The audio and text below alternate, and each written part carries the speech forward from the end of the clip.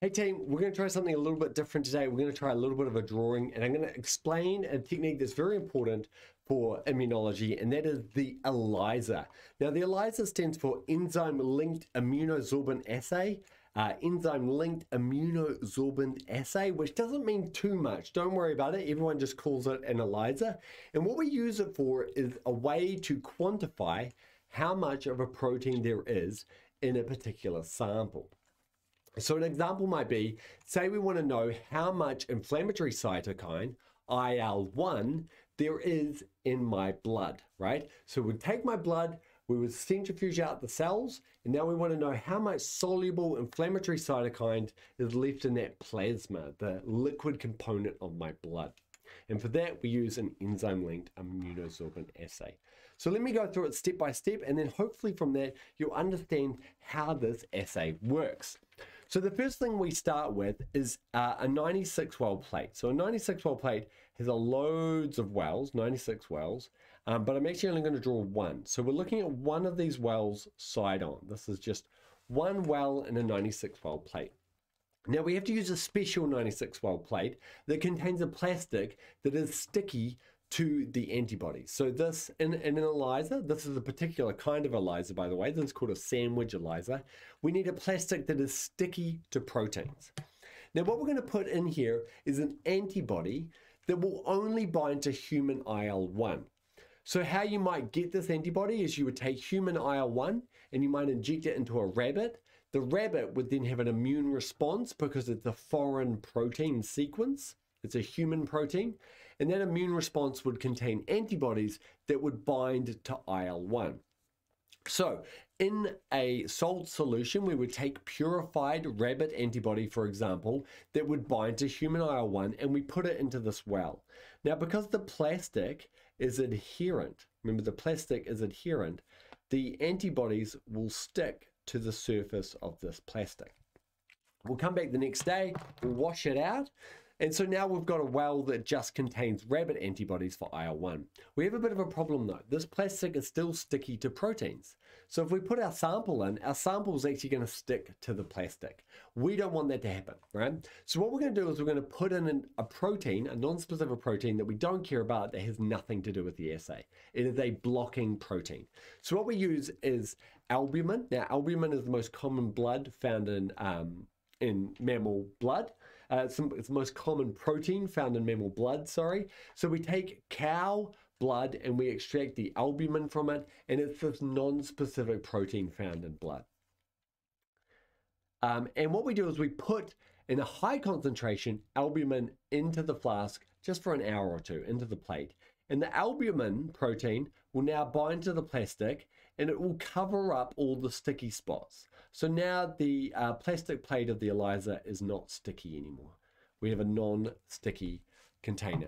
So now when we put our sample in, the only thing that's going to stay in that well, if we wash it afterwards, is something that is bound to that antibody. Those antibodies are very sticky, but they're only sticky to interleukin-1 beta.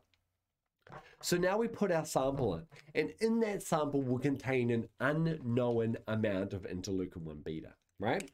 And depending on the amount of interleukin-1 beta is, some of that interleukin-1 beta will bind to these antibodies. But it shouldn't fill all the antibodies. In this case, it's only going to fill 2 of the antibodies in this case. And that's because the binding of IL-1 beta to those antibodies is proportional to the concentration of IL-1 in the plasma. And that's very important. That's where the quantification comes from. A very high concentration would occupy all those antibodies, and a very low concentration would occupy almost none of those antibodies. And so that's partly where the quantification comes in. So the next step, so this is what's called the capture antibody, and the capture antibody has now bound to the interleukin-1 beta found in my plasma. So now what we're going to do is we're going to put another antibody in, and this is why it's called a sandwich ELISA, because we have a sandwich here of 2 antibodies on either side of the antigen, and the antigen in this case is the molecule we're trying to measure, which is interleukin-1 beta.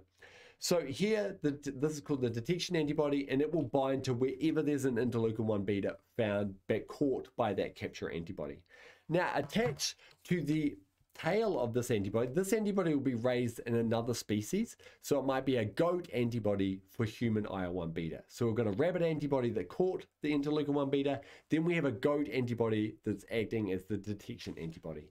And this, just quickly, is where ELISAs can be hugely specific. So we like to overhype how specific an antibody is, but they're actually not that specific. They will bind certainly to IL-1 beta, but they also might bind some other molecules, other proteins, not specifically. If they've got a slightly similar sequence to the interleukin-1 beta, they might accidentally bind to it.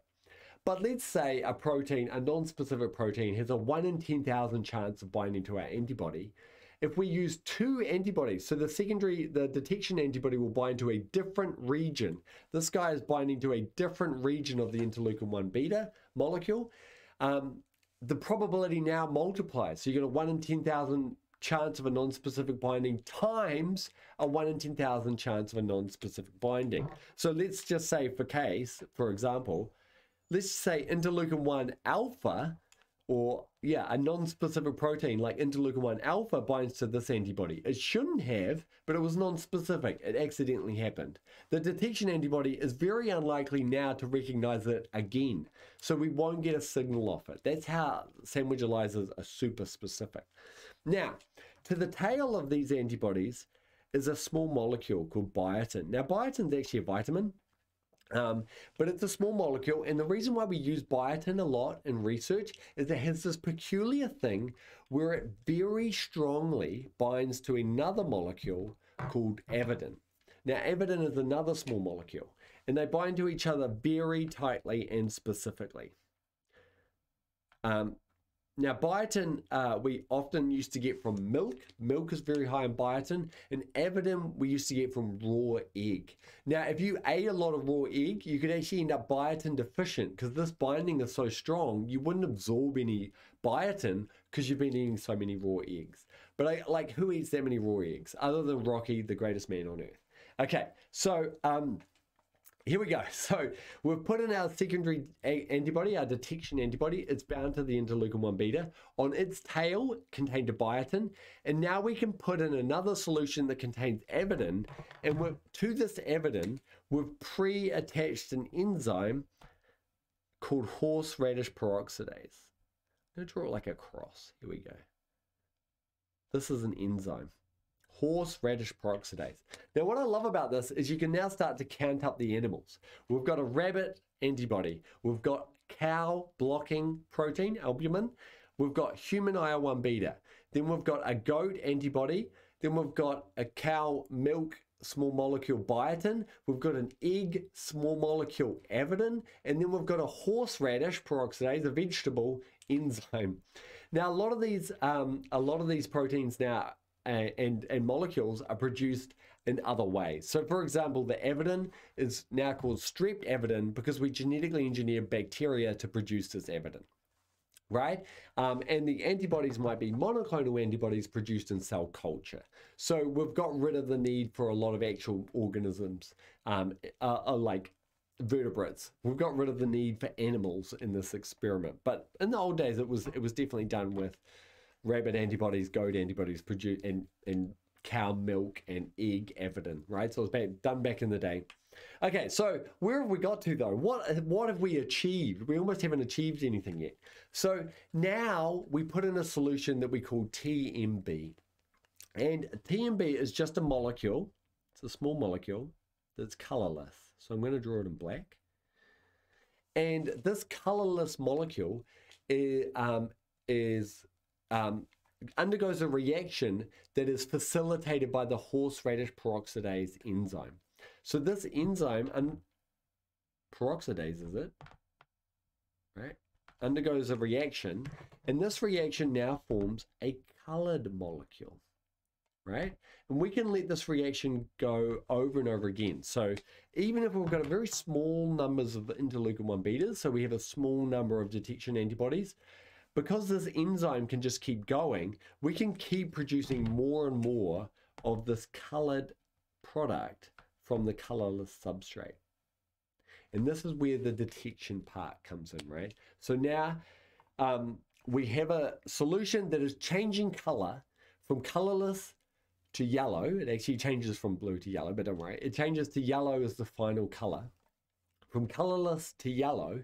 And that change, that rate of change from colorless to colored, is proportional to the number of interleukin-1 betas here. So the number of interleukin-1 betas here dictates how many detection antibodies there are, which dictates how many evidence there are, which dictates how many horseradish peroxidases there are, which dictates how fast this colorless substrate gets turned into a colored substrate. We then stop the reaction and we end up with a plate with a range of colors in it. So what do we do with that bit of information? Well, in this plate, I'm just going to draw a small plate. Here we go. So we've got 1 well, 2 well, 3 well. Let's just do that. I'm just going to do a mini plate. Normally you'd use all 96 wells. In this final row, let's do one more. In this final row, we'll put standards. Now, what's a standard? Well, it's a known concentration of interleukin-1 beta. So in the top one, we might put 1,000 picograms per mil. So it turns very dark orange, right? In the middle one, we'll put a very little amount of interleukin-1 beta. And in the bottom, no interleukin-1 beta. And from that, we construct a standard curve, which is basically how yellow it is on one axis and the known interleukin-1 beta concentration. So let's say we've got 100 and here we've got 1,000, right? Oh, my head's in the way, right? And what we will see is a graph here. We can draw a graph through our standards. These are our known points here. So then if we want to know how much interleukin-1 beta is in this well, right? We go, okay, let's measure how yellow it is. And we do that through absorbance. We do that through this special machine that basically it shoots a light through it and measures how much light is absorbed. So yellow compounds, all the blue light is absorbed. So if you shoot a blue light through the well, if it's very yellow, no blue light gets through. And that's why it appears yellow, right? If blue light did get through, then it wouldn't appear yellow. It would change the color. Right, so we've got an unknown, we know how yellow this well is, and we can then map it. So let's say it was this yellow. We can then go, okay, it was this yellow, and then we roll the line down here. This is called interpolation, and we can then calculate precisely using statistical software that is 500 picograms per mil, let's say. So the whole point of this is to make wells yellow in proportion to the amount of proteins that were the amount of protein of the specific protein that we're investigating, how much there was in the sample. And we can do that by comparing the yellowness to a known amount of interleukin-1 beta. So therefore we can draw these standard curves and interpolate it. And so this is a sandwich ELISA, and below will be a link to a method on how to do it exactly, and that will give you the names of all the compounds because I've just whizzed through it. Thank you.